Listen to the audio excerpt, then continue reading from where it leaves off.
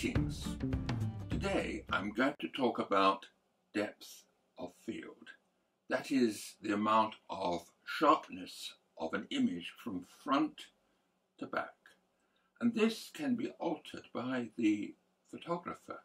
For example, you can have an extended depth of field where everything is sharp, or you can have a shallow depth of field where only part of the image is sharp.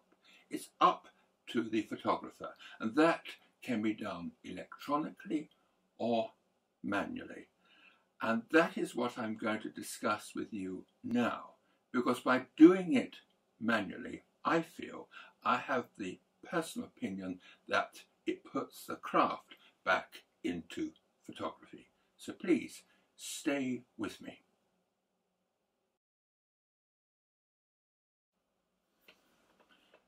Depth of field is controlled by two main things: apertures and the focal length of the lens, that is, whether it is a wide angle, standard or telephoto optic, or indeed a zoom embracing all three. Apertures do more to the image than contribute to a correct exposure, and this we shall see in just a moment.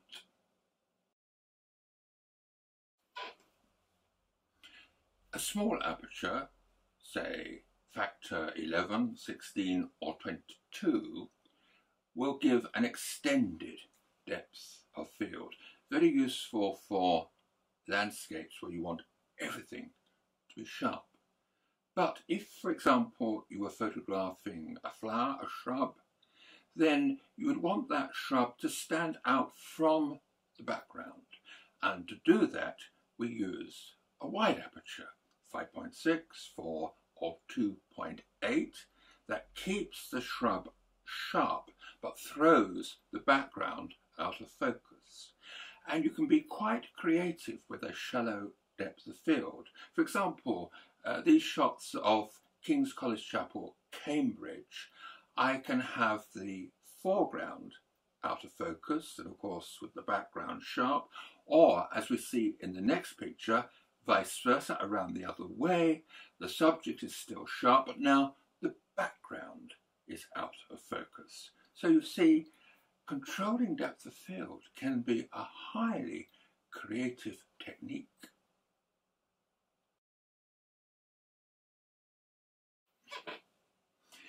Wouldn't it be wonderful if it was just apertures that controlled depth of field?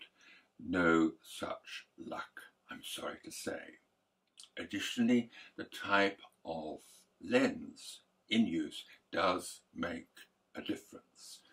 Now, I've got here, this is a zoom lens, so it embraces wide angle, standard and telephoto in one optic. Now, when it's on the wide angle end of the lens at the moment, that will increase depth of field at any aperture setting. But as I now wind the lens more and more towards telephoto, through standard to extreme telephoto, then depth of field is gradually reduced until we get to the full telephoto end, where you would have the minimum amount of depth of field at any aperture setting. However, with this combination of the type of lens in use and the aperture in use, then depth of field, controlling parts of the picture that are sharp or not sharp, can be highly creative.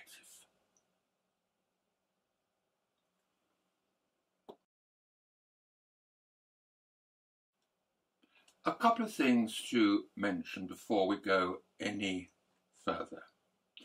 Macro photography or close-up photography, depth of field is considerably reduced. In fact, depending on the subject, it is difficult to get everything sharp because of the overall lack of depth of field. In recent years, a new technology has come along called focus stacking. And what happens here is that the camera will take several images at different focusing points and then rather cleverly blends together only the sharp elements of each picture to create an overall sharp image. Now, focus stacking is not really for landscape photography. It can be used, and this is a picture where I have done that, but it's really not necessary unless you understand basic depth of field. Infinity starts much closer to the photographer than you might imagine. Depending on what lens you are using, then infinity starts at about 200 to 300 feet away from you, the photographer. So the amount of area between a subject close to you and where infinity starts is quite narrow.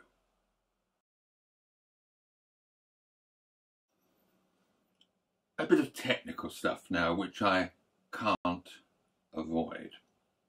In the days of film, a standard lens had a focal length of 50 millimeters, which of course is the same focal length for a full frame camera. However, what if your sensor is smaller? Let's take as an example micro four thirds, where the sensor is about half the physical size of a full frame camera sensor. Well, there the focal length of a standard lens is not 50 but 25, but you get the added benefit of a 25 millimeter lens, extra depth of field, which of course you wouldn't normally get with a full frame camera. So in a nutshell, if the camera has a smaller sensor, then because it has to use shorter focal length lenses to do the same thing, then depth of field is increased. But don't run away with the feeling where people get this wrong, that you cannot have differential focusing with some smaller sensors, including micro four thirds. It might be difficult with a smartphone camera where the sensors are even smaller, but not with micro four thirds. Nevertheless, you get the benefit of extended depth of field, which can be very handy when you are having to handhold in low light. But that's a story for another occasion.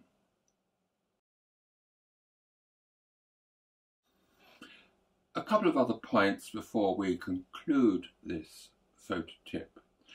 What is important to remember is that whatever the camera focuses on, then depth of field extends twice as much behind the point of focus as in front.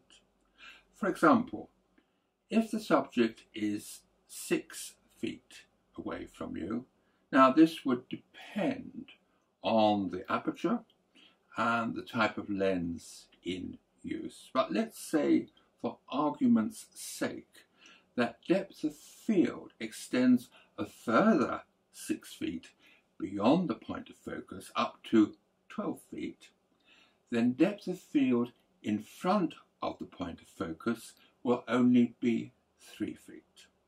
3 feet in front, 6 feet behind.